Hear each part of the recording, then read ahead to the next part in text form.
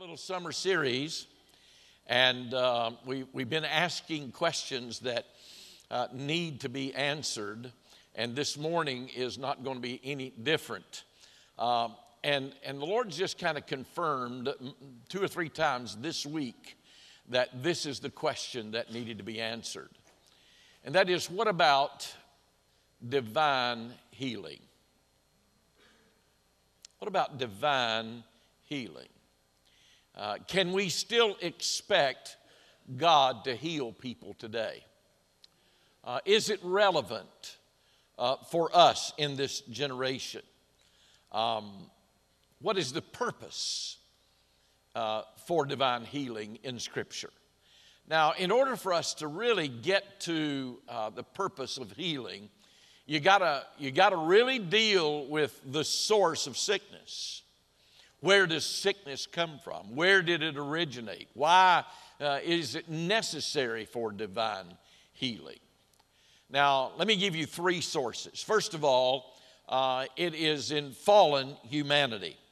Romans chapter 5 and verse number 12 of the Bible says that by one man sin entered into this world, and sin brought about death to everybody. So we see in the Garden of Eden that man lost a lot of stuff. Man lost a lot of things in the garden when he allowed sin, but one of the things that he lost was his health, and he forfeited those rights. The second source of sickness is illness comes because oftentimes from a satanic attack. A satanic attack. In Luke chapter 13, the Bible gives us a story about a woman that had been crippled for about 18 years. And Jesus encounters her. And the Bible says that he healed her of that malady. And then it rose a lot of question marks and brought about a lot of criticism. And so Jesus responded by saying, okay, it's all right then to raise an ox out of the ditch on the Sabbath day, so why wouldn't it be all right for me to heal this woman that the Bible says had been in the bounds and been chained up and really had been bound up by Satan for 18 years. She was a victim of Satan and illness. In Acts chapter 10, Jesus, the Bible says, came healing all who were under the power of the devil. In 1 John chapter 3 and verse 18, the Bible says the reason Jesus came was to destroy the works of the devil, among which was illness. So we see that fallen humanity as a source. We see that Satan is a source. And third, sickness comes because they sinned. They sinned. Now, let me be very quick to say, not everybody that's sick and everybody that has an illness are sick because of sin. Don't you leave today and communicate something that I did not say. I did not say that all sickness is a result of sin. That's not true. That's not biblical. That's not reality. One of the probably most frustrating times of my life was when I showed up at the hospital one day, and another pastor had preceded me in that hospital room. There was a man who was about to have his leg amputated, and the pastor, and I came in and the guy was just weeping and crying, and I assumed that he was just scared and about going to have his leg amputated, and I began to minister to him to discover that the pastor who came in before me said, listen, if you just get the sin out of your life, you wouldn't have to be going to that operating room. I was frustrated as I could be about that. I'm not saying that at all. But in John chapter 5, the Bible says that there was an old boy that had been lying there at the pool of Bethesda for 38 years. Jesus comes and encounters him, and he says, what's the problem? And he said, well, the angel of the Lord comes down here once a year, but I don't have anybody to help me get down into the pool of Bethesda. Jesus healed him. And then he made this statement to the man. He said, I don't want you to go sin anymore. lest a worse thing come upon you, giving the indication that somewhere way back in this old boy's life that he had turned his back on God, rejected God in some fashion or another, allowed sin into his life that created that paralysis within him. I tell you, there are a large number of people today that are suffering under the malady of AIDS. They deserve our love. They deserve our compassion. And for Christians to act contrary-wise is a contradiction to the faith by which we say that we have in Christ. But many cases, they are suffering because sometime they violated God's moral principle. You understand, we live with the choices that we make, and sometimes the choices that we make will bring sickness. It will bring illness into our life. Now, before we get into the meat of the message, let me give you some interesting facts about healing in the New Testament. There are 41 instances in Scripture where there was a healing there in the New Testament. All of them, except one of them, occurred instantaneously. Second thing is that all healings in the New Testament were done thoroughly. There were no relapses, and the problems did not come back on them. Now, here's a major part that I found very interesting in this study, is that 20% of everything that Jesus did in his ministry here in those 3 years involved the healing of the sick. So 41 instances specifically where God instantaneously healed the sick. The motivation behind those healings was not the same, though, in every case. So why then did God perform the healings? What was the purpose behind these healings? Now, let me remind you, I'm not going to tell you anything that you don't already know. This is not enlightening to most of you in the room. But in every case of healing in the New Testament that took place, it was temporary. Why? Because we all bite the dust. As marvelous, as wonderful as the healing of Jesus and the apostles, all of it was temporary. Why is that? Because we're all going to die. As beautiful as some of you are, as handsome as some of you are, the fact of the matter is, you're going to wrinkle, you're going to lose your hair, you're going to get fat, you're going to get old, and every bump that you have before you die is going to relocate somewhere on your body and reposition itself. But aren't you glad that God has said to us, one of these days, we're going to get a brand new body. Now, since the healing in the New Testament was temporary, ultimately going to die, therefore, there must be another ultimate reason, another ulterior motive behind why Jesus performed these healings. If it was just temporary, they died anyway, then why then did God heal them? And that's what I've come to tell you about today. First of all, you ready? Here we go. Purpose for the healing. The authenticity or the authentication of Jesus as the Messiah. Healings were an authentication of Jesus as the Messiah. May I say to you that Jesus did not heal anybody to draw attention to himself. He did not heal the sick to bring some attention to the movement that God was doing in and of his life, nor to have the memory in people's mind that he was some kind of wonder worker, but to authenticate his role as the Messiah and to draw attention to, ultimately, to the work of God. Now, that doesn't mean that he didn't have compassion on the sick at all. In Matthew chapter 20, the Bible says that he was moved with compassion and he healed them. Often Jesus felt sorry. Often he was moved with compassion and love toward the sick.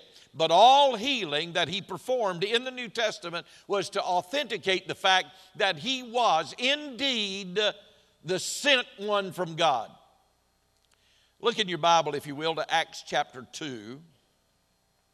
And I hope you'll keep your Bible real handy this morning because you're going to need it. In Acts chapter 2, and I want you to see verse 22 with me. Acts chapter 2 and verse 22. "You men of Israel, hear these words. Jesus of Nazareth, a man approved of God among you by miracles and wonders and signs, which God did by him in the midst of you, as ye yourselves also know." So here is Simon Peter at the point of preaching that great Pentecostal sermon. The Bible says that he performed those signs and those wonders and miracles to authenticate or to corroborate his messiahship. In John chapter 14 and verse number 11, Jesus says, "Believe me that I am in the Father, and the Father in me, or else believe me for the very work's sake." Now, in other words, what he's saying here in that passage, if you can't believe me because of my preaching and my teaching, then look at what God is doing in me and through me, and let that be the convincing factor to you that I am who I say that I am. Authenticating his messiahship. In the 10th chapter of John and verse number 37, the Bible says, "If I do not the works of my Father, believe me not. But if I do the works of my Father, though you believe not me, believe the works, that you may know and believe that the Father is in me and I in him." John said again in chapter number 20, he did a lot of other miracles that are not recorded in this book, but these are written that you might believe that Jesus is the Christ. So we're talking about divine healing. What is the purpose of divine healing? If it's just temporary, why heal him to begin with? Well, he did it to authenticate his messiahship. Number 2, it is the confirmation of the message of the apostles. The signs, the wonders, the miracles, the healing were confirmation of the message of the apostles. Now, what was that message? Well, there was only one message. Jesus Christ is Lord. That's the message. You remember one of my favorite stories in the Bible, when Philip was preaching that major revival, and the Holy Ghost said to Philip, "Philip, I want you to leave this great meeting. I know people are being saved, and I know lives are being changed, and I know there's a great move of God going on here, but I want you to leave this revival, and I want you to go where I'm showing you. There's an Ethiopian eunuch out here in the middle of nowhere." And the Bible says that he drew over to that chariot where that eunuch was reading the scripture. And the Bible makes a statement. Philip preached unto him Jesus. He didn't give him the Apostles' Creed. He didn't give him some doctrinal statement of faith. He didn't give him some kind of confirmation from the constitution and bylaws of an organization. He preached Jesus, not theology, but Jesus. That was the message of the apostles. But that message needed some confirmation, and the reason it needed confirmation is you and I, we already have the New Testament. We've got those 27 books that are at our disposal. They didn't have them in the apostles' day. And so the Lord God in heaven confirmed the message of the apostles with these signs and wonders and miracles. Look in Mark chapter 16 and verse 17. Mark chapter 16, verse 17. And these signs shall follow them that believe. In my name shall they cast out devils. They shall speak with new tongues. They shall take up serpents. And if they drink any deadly thing, it will not hurt them. They shall lay hands on the sick, and they shall recover. So these signs and wonders were confirming the message of the apostles. And some of these signs and wonders were accomplished in the book of Acts. As a matter of fact, everything that you just read right there and heard right there was done in the book of Acts except one, and that was to drink the poison. There's no record that I've been able to find where anybody drank poison. And I want to tell you, I could handle about every one of those things that's recorded there, but I ain't picking up no snakes. Excuse my terminology. No, I ain't picking up no snakes. Now, back where I came from, over in the mountains of western North Carolina, they still do some of that stuff over there. They got a box up on the platform, and they'll pull out them snakes and go to that. Not me, sister. I'm not in my right mind am I going to be doing that. Now listen to verse 19. So then, after the Lord had spoken unto them, he was received up into heaven and sat on the right hand of God, and they went forth and preached everywhere. And they talk about the apostles went forth and preached everywhere. The Lord working with them and confirming the word with signs following. Now, what does that mean? It means that everywhere the apostles went, Jesus went with them and performing signs through them. Now, I'm not sure what all of that means, but healings certainly took place. And the purpose was to confirm the message to the unbelievers that this was truth. This was the Word of God. A great passage of Scripture is Hebrews chapter 2 and verse 3. How shall we escape so great?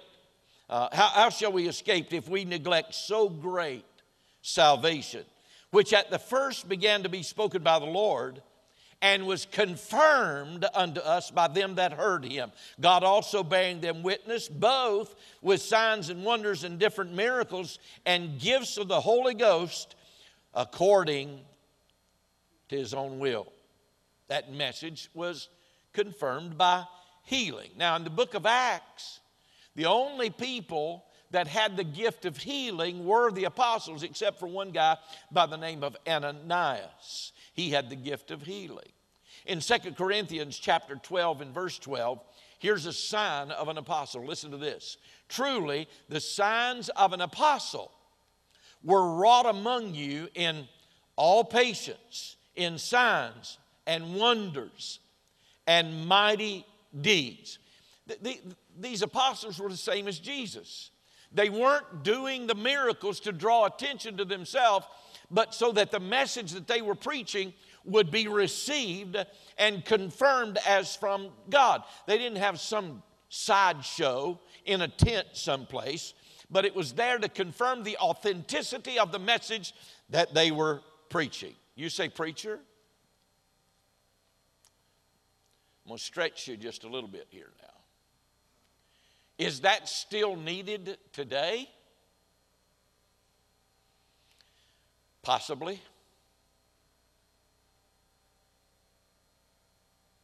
What do you mean? Unfortunately, we still have some countries where the Word of God is not available. Now that breaks my heart. And we're working on that. As a matter of fact, your church is involved right now in a translation with a language and a dialect to translate the New Testament so that this country could have the Word of God. We're involved in Bible translation. Unfortunately, there's still many that don't have it. And so there may need to be some signs and wonders. Why? Because you and I here in this country, we have the Word of God. We have 27 books of the New Testament at our disposal. And the Word of God talks about a closed canon. But where the Word of God is preached and taught and communicate it. I want you to know God uses that word today in powerful ways. Doesn't mean that God is limited to or confined, but I can tell you this, He will never contradict what's contained in His word. Now, let me give you number 3. You ready? We're talking now about the reasons or the purpose behind these miracles. And I'm about to get excited because I know where I'm going in this third point. And I love it. It's the evangelization of the lost. God performed these miracles for the evangelization of the lost. Take your Bible and look with me to John chapter number 4. I'd like everybody, if you have a copy of the Word of God, to go there with me. John chapter number 4, and I want you to pick it up in verse 46. So Jesus came again into Cana of Galilee, where He made the water to wine. And there was a certain nobleman whose son was sick at Capernaum.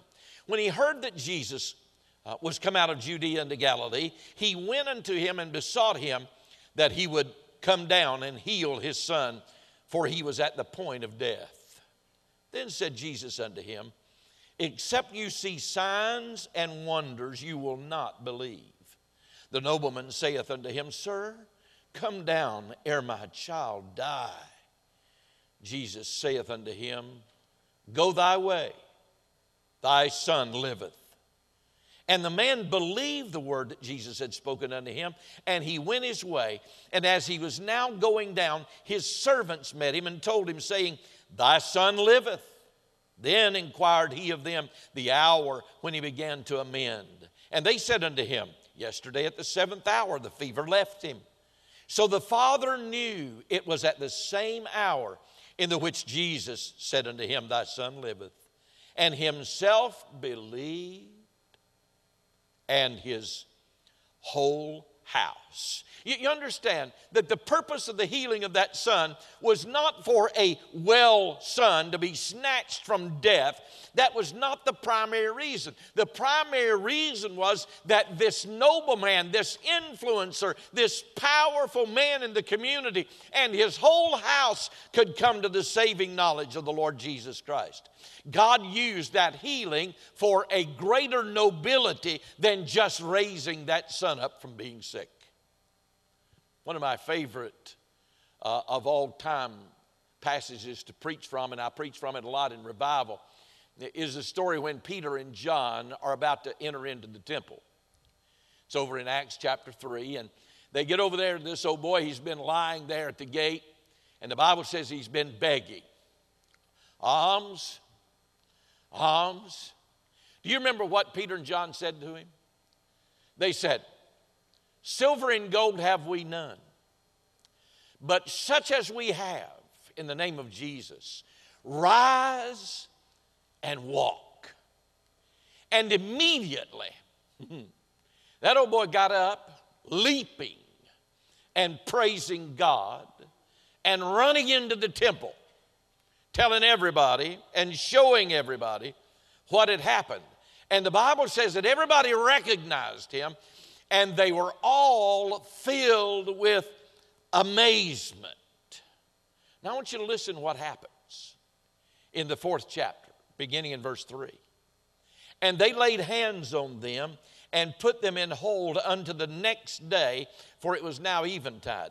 Howbeit, many of them which heard the word believed, and the number of the men was about 5,000. Get the scenario. Here's a cripple. Here comes Peter and John. And God worked a miracle. He leaped and praised God. He was healed instantly there. And the Bible says this crowd was moved to awe. And Peter preached, and 5,000 men. I've got a little bit of imagination. Let's just think, if there was one woman for every man, one child for every couple, there may have been 15,000 that got saved right then. What was the purpose of this healing? Was it for this cripple to walk? No. The ultimate plan of God was to see the salvation of these souls. Yeah, thank God. He's interested in that cripple. He's not, matter of fact, it's the same God who knows even the hair on your head. He's interested in the little things of our life as well. He's interested in that cripple. There is no doubt about it. But he wasn't going to walk long, because eventually he would die. But the salvation that the others received that day was for eternity. In Acts chapter 9, just a few pages from where you are, in verse number 32, Acts chapter 9, verse 32, it came to pass as Peter passed throughout all quarters, he came down also to the saints which dwelt at Lydda. And there he found a certain man named Aeneas, which had kept his bed 8 years and was sick of the palsy. And Peter said unto him, Aeneas, Jesus Christ maketh you whole. Arise and make your bed. And he arose immediately. Now, he didn't go over to this old boy and say, now, let's you and I talk about the condition that you have here. Let's have a little dialogue together. And would you just maybe wiggle one of your toes for me? Or maybe I could help you turn over in the bed. Maybe that would help a little bit. No. He went for the whole thing. He says, get up. Look at verse 35. And all, say the word all. Didn't say some of them. Didn't say part of them. Didn't say a few of them. Said all of them. And all that dwelt at Lydda and Saron saw him and turned to the Lord. Do you know what I just read? Here's an old boy been laying there sick for about 8 years. God gloriously healed him. Not to get him up out of the bed necessarily. He did care about that old boy. But 2 cities, every one of them in 2 cities, were eternally changed by the power of God. Look with me now. There's another section just on down in verse 39. Then Peter arose and went with them. When he was come, they brought him into the upper chamber. And all the widows stood by him, weeping and showing the coats and garments which Dorcas made while she was with them. But Peter put them all forth and kneeled down and prayed. And turning to the body said, Tabitha, arise. And she opened her eyes. And when she saw Peter, she sat up. And he gave her his hand and lifted her up. And when he had called the saints and widows, presented her alive. And it was known throughout all Joppa. And many believed in the Lord. Did Simon Peter go down there and raise this woman up so that she could go back and sew some more coats and sweaters? No. The purpose was for the manifestation of the power of God to be revealed in Joppa, and salvation came to many of their households. The purpose of the healing was for the salvation of the lost. Number 4, the glorification of the Lord. What is the purpose of divine healing? The glorification of the Lord. In Mark chapter 2, there was a paralytic with Jesus. He couldn't get into the house on his own, so he had 4 buddies, put him on a cot, carried him up on the roof, cut a hole in the roof, and let him down into the presence of Jesus. And Jesus said unto him, your sins be forgiven you. Look with me, if you will, Mark chapter 2, and watch verse 12. Mark chapter 2, and notice verse 12. And immediately he arose and took up the bed and went forth before them, insomuch that they were all amazed, and what? Glorified God, saying, we never saw it on this fashion. Do you know that sometimes, and here's so tragic, especially in our modern era, especially in the 21st century, you know, if God's not going to get voluntary praise from His people, sometimes He'll just do a sign and a wonder and a miracle to evoke the glorification from people to Himself. We've never seen anything like this. Do you remember in Luke 13 when we talked about that paralytic woman that had been there for 18 years? The Bible says she straightened up and she praised God. In John chapter 11, word got to Jesus. Jesus, your best friend's going to die if you don't get over there and heal him.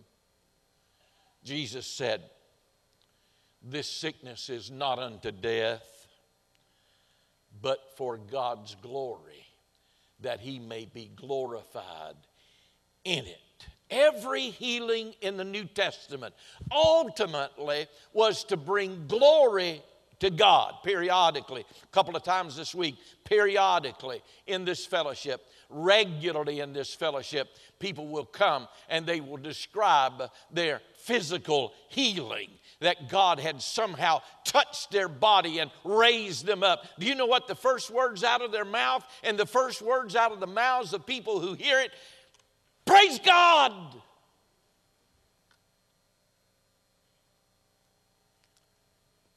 The glorification of the Lord. Let me end it with this.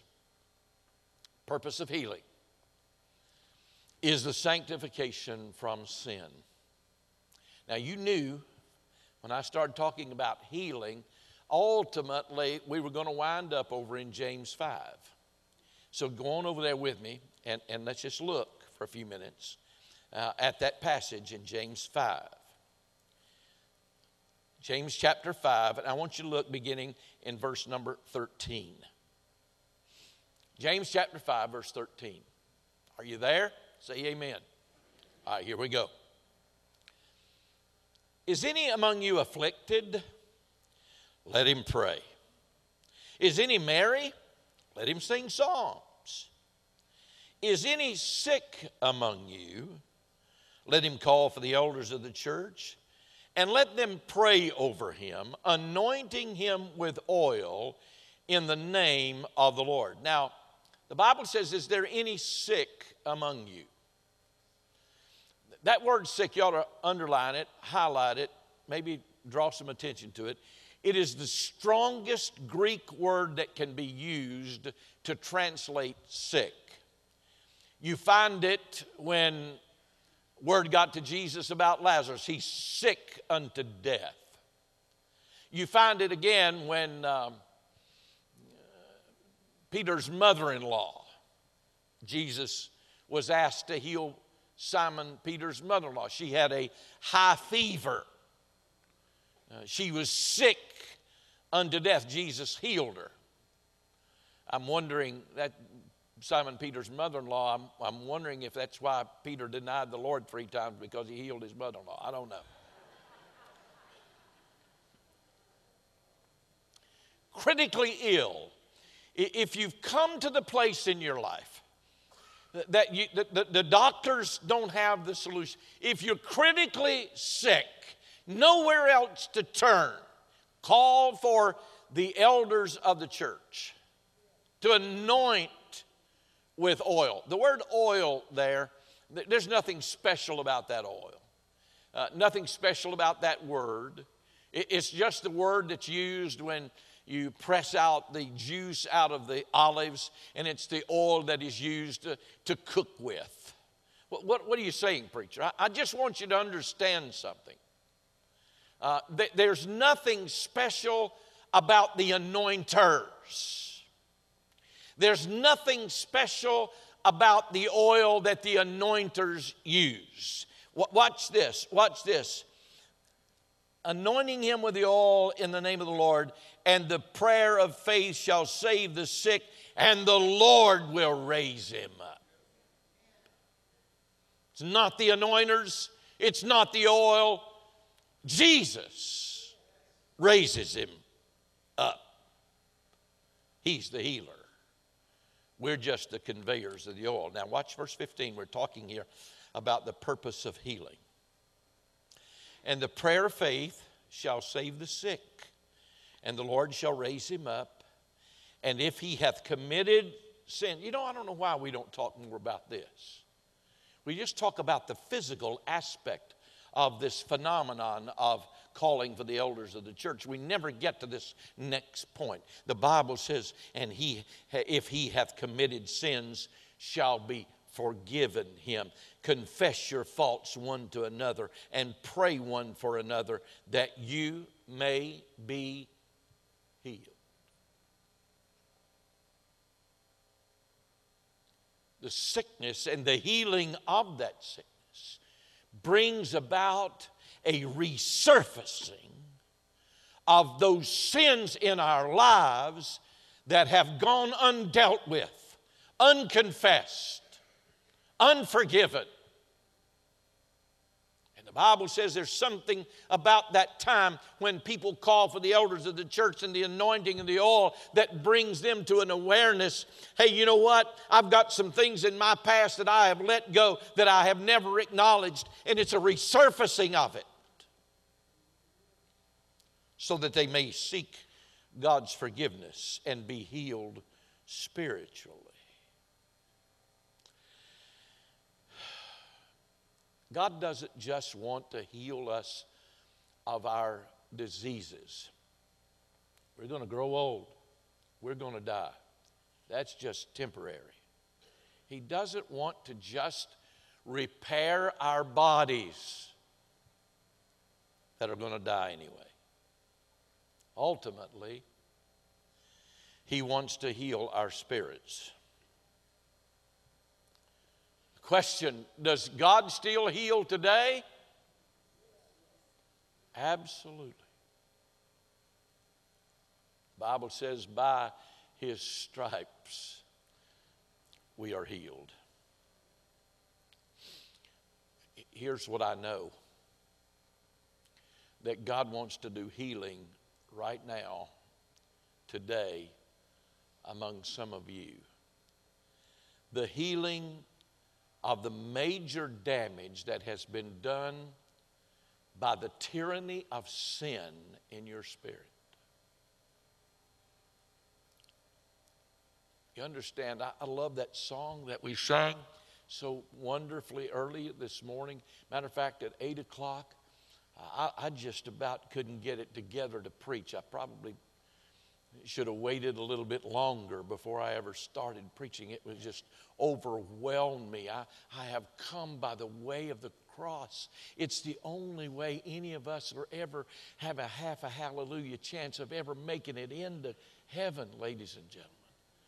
It is when Jesus Christ's blood is applied to our sin and covers us and heals us from this brokenness that we have before God.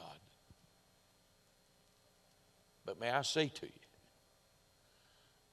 that is available to you right now. And the beautiful part about it is that healing is instantaneous.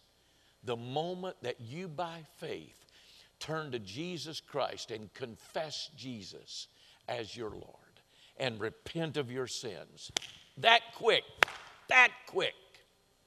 God forgives you and saves your soul.